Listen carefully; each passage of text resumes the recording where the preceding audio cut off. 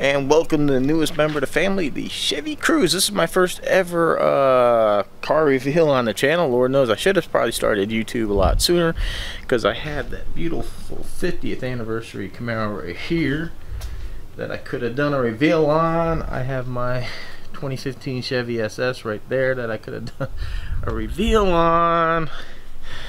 I had the Grand National, the GTO, that's probably way before YouTube, I don't know. But anyhow, man, so little interesting backstory to this car. So comes with 2 window stickers, right?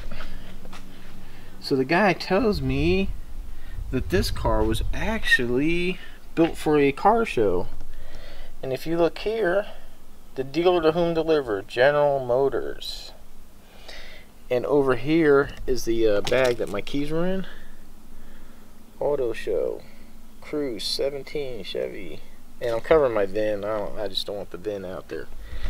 And I don't know. I just pulled up the Detroit Auto Show for 2017, and a orange hatchback Cruze Premier was actually at the show. I don't know if this was the car that was actually shown there. I have no idea, but GM actually ordered this car to put on the show circuit or whatever, and the dealer purchased it from GM. Maybe that's why I got such a really good deal on it. But yeah, I mean, how many times do you ever see that window sticker from General Motors? Anyhow, this is a 2017, just bought. That's why I got a great deal on it. It's brand new. It is the Premier Edition with RS, so it gives it these nicer headlights. You get the RS badging. You get this little lower spoiler down here, and you get these little rocker panels down here, and you get the bigger wing up here, which I think is pretty cool looking. You also get a different front end, and the back end's a little different. See these orange pieces that come down are part of that, and the chrome exhaust tip, part of the Premier package. So I like the hatchback. My HHR with a hatchback in it. Gives you plenty of room and flexibility. These seats fold down, so you got plenty of storage in here. Comes with 18-inch wheels. These are pretty nice. You get the turn signals in the mirrors. It's added, and the mirrors are heated as well. This has the sun and whatever package, which gives it the sunroof, and the Bose audio system. Comes with, this one has the leather seats. It does have a wireless charger right here that my Note 9 actually does fit, but I do have to remove the rubber. It will not charge with the rubber in there. It has rear parking sensors. It has heated seats. Driver's seat is power. Steering wheel is heated. You got touch button start. You got an 8-inch touchscreen with navigation.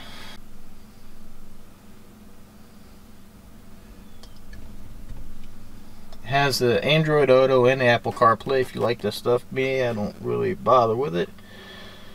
It does have automatic climate control. On this one, you could set the temperature to what you want, and it automatically takes single zone. It's not a dual zone like some cars, but nice feature. All this is kind of like a leather with a really nice stitching in it.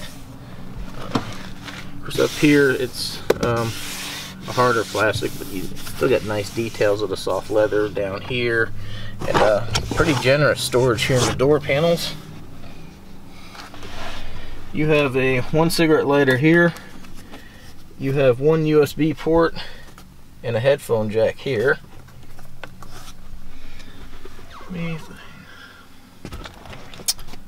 You have your lighted vanity mirrors on both. Get your sunroof here. You got one switch here that does the vent, and the other one is actually, this one's nice. My Camaro doesn't do it. This one does fully open and close, so my Camaro doesn't close automatically. This one actually does.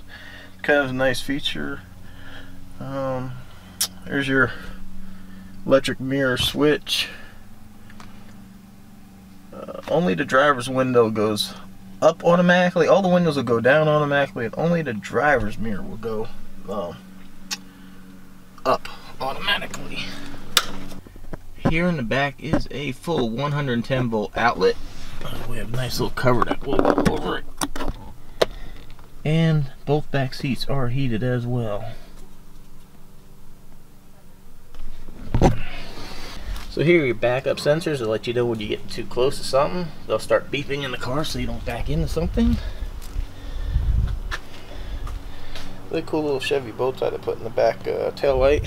And they also put a little Chevy emblem right there in the front headlight as well. So little stuff for you to try to find. Up here in the front, that is your lane keep camera and your collision sensor. So this car has, or if you're coming up too fast on a car, it'll beep, it'll flash to this little thing right here in the dash. There's a red lights that'll flash to let you know you're getting too close, and it'll let you know if you're departing your lane, if you're wandering out of lanes. And built into the mirrors as well, right there you can see the little car, and that's a lane change assist to let you know if somebody's in your blind spot, the blind spot monitoring. Lock and unlock's done here with this button. Just provide the key is in your pocket or somewhere close to you. The hood here is unique that you pull it twice, and then we'll pull it one more time. And now the neat thing is there's no hood latch to try to find. You just pick it up, but you do have a prop rod to pick up.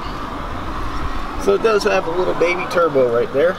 It is a 1.6 liter. It's like 150 horse with 170 pounds of torque. I don't know the exact figures, but not the fastest thing in the world, but it is extremely good on gas. I drive home from Louisiana. I got about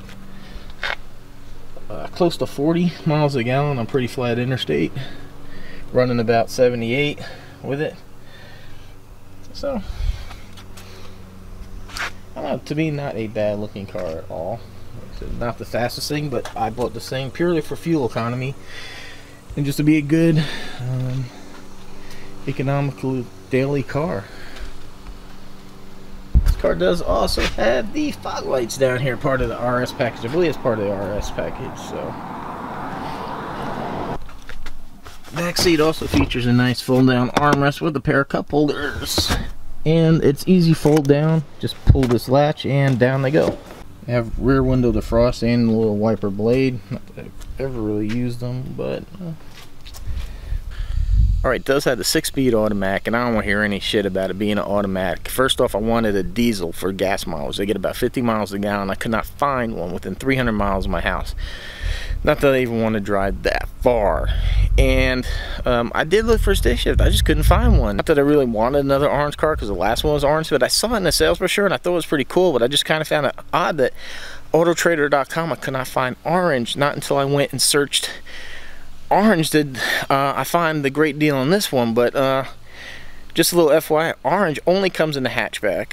Orange is a premium color, which is like I think a $400 option, and 3, it's a limited production. They were only going to make so many cars, which I don't know how many, but there was only so many orange cars made, so that's pretty cool. I got a car that was built by GM for the car show circuit. It might have been in some of the larger car shows, that I don't know, but I mean it was built, it was ordered by GM, so, and it's a limited run for that color, so that's pretty cool. Anyhow, man, I hope you enjoyed my car reveal. This is going to be my new little daily. Like I said, I know it's nothing exciting. It's not a ZL1 or anything, but